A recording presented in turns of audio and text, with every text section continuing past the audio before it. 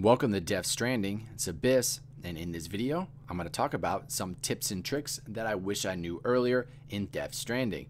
Now remember to hit that like button and subscribe to help support the channel. Alright, so after I've completed the story and have over 70 hours of gameplay, it's time to talk about some things I wish I knew earlier.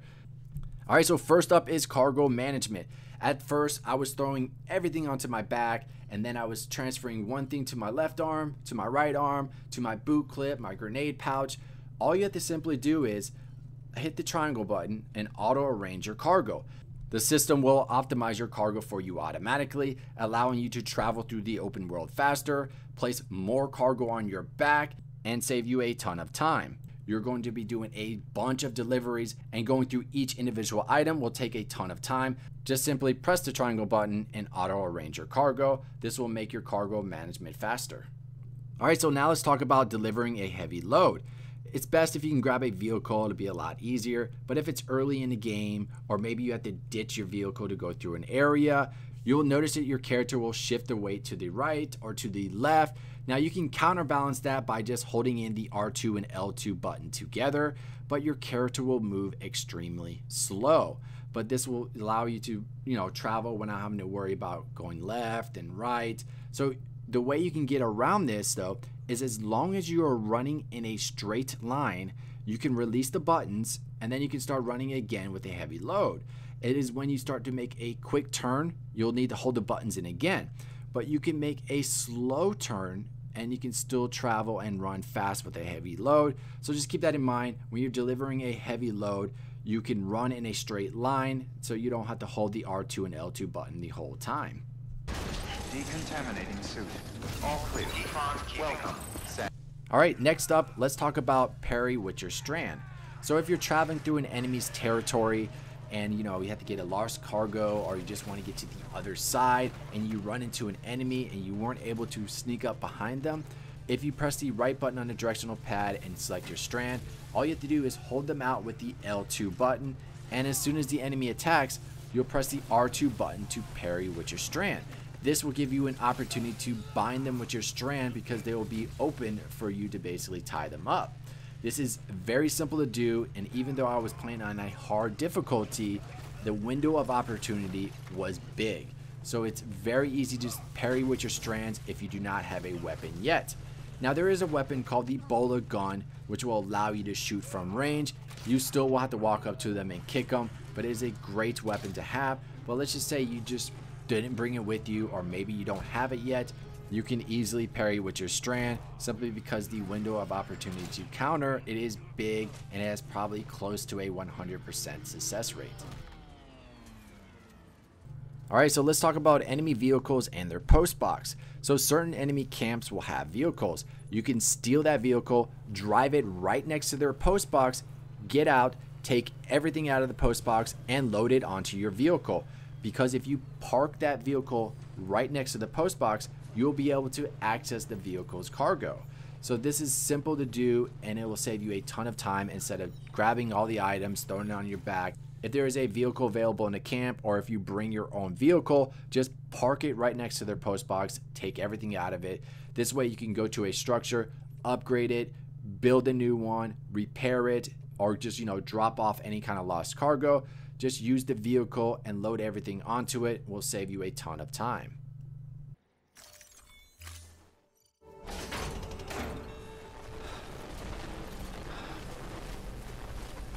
Next up is BT markers.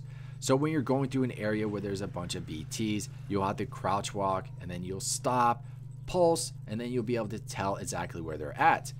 It is then that you'll want to hold the L1 button in and place a marker on that BT. Now that you know where that BT is at from the marker, you can either navigate around them, or you can go up to them and cut their umbilical cord. Eventually you're going to get some cord cutters through one of the main missions, but for now, if it's early on, placing a marker on the BT will allow you to travel past them without having to stop, pulse, stop, and pulse. Or when you have the cord cutters, you'll be able to sneak up to them and know exactly how far you need to go before you cut their umbilical cord. So place a marker on the BT to help you navigate through their area.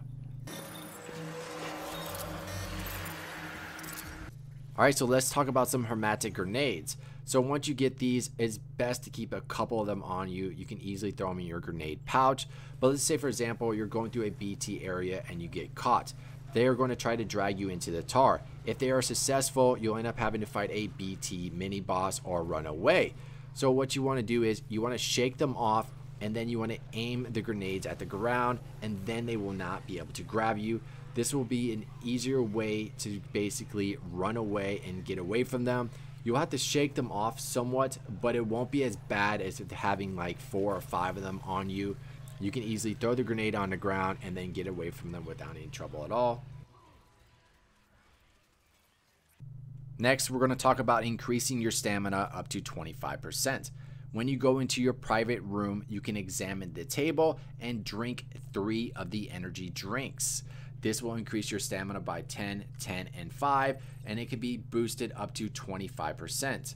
So every time you go into your private room, you want to drink 3 of the energy drinks. Now, I do this every single time, and there is a funny little cutscene that will happen if you drink too much of the Timefall version. So I'm going to leave that in so you can check it out. Just remember, every time you're in your private room, drink 3 of those energy drinks.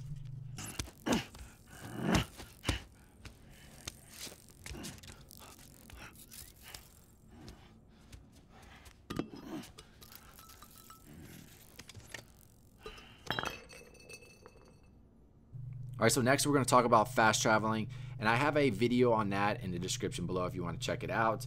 But you will be able to fast travel when you get to the central region. This is very useful because you can fast travel to almost anywhere in your network, but there are places that you can't fast travel to.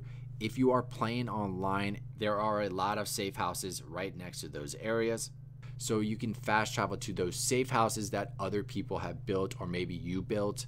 But being able to fast travel will save you a ton of time, and you will be able to do it as soon as you get to the central region. Just interact with the umbrella in your private room to fast travel. Next, let's talk about a quick autosave. So besides going into the menu and doing a manual one, you can force an autosave by simply holding down the O button and resting. You'll notice at the bottom right corner of the screen, it'll say now saving.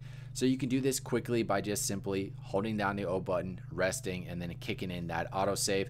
Just keep in mind, you won't be able to do this in certain areas. Alright, so next we're going to talk about the double jump. So if you're not carrying too much on your back, you can easily do a double jump. You'll just simply have to press X twice. So when you're going over a river like I just did, you can easily just double jump over it. Now you won't be able to go over too big of a river, but you know, it will be able to get you at least halfway through it, and then you will be able to have the stamina to be able to get through the rest. But being able to double jump was kind of nice to have. Next, we're going to talk about the container repair spray. This early on is very useful, and you want to keep at least 2 on you. Now you can spray items that are on the ground like the one in front of me, or you can turn it around and spray the items that are on your back. So early in the game, you're definitely going to want to keep at least 2, especially if you don't have any kind of vehicle or any kind of network that you can use like zip lines. Once you get those up and running, then you would only need about 1 container repair spray. But this is something you're definitely going to want to keep at least 2 of them on you in the beginning of the game. Alright, so let's go over a couple more things like giving out likes. If you use someone's structure like a safe house, generator, or zip line, give them as many likes as you can possible. It will show your appreciation for the stuff that they built. Zipline networks, I can't tell you how useful they are in the central region, especially in the mountains where it's snow. I set up a bunch of zip lines so I can get to all the areas very quickly. So that is something I recommend doing. And last, playing online. If you have the access to do so, it's highly recommended. Through your open world, you will see so many structures that people build, and it is going to save you a ton of time, especially seeing those safe houses, generator, and zip lines. Alright, so if there's anything that I missed, please share it down in the comments down below. But other than that, I hope you all enjoyed the video. Don't forget to like and subscribe to support the channel, and I will see you next time.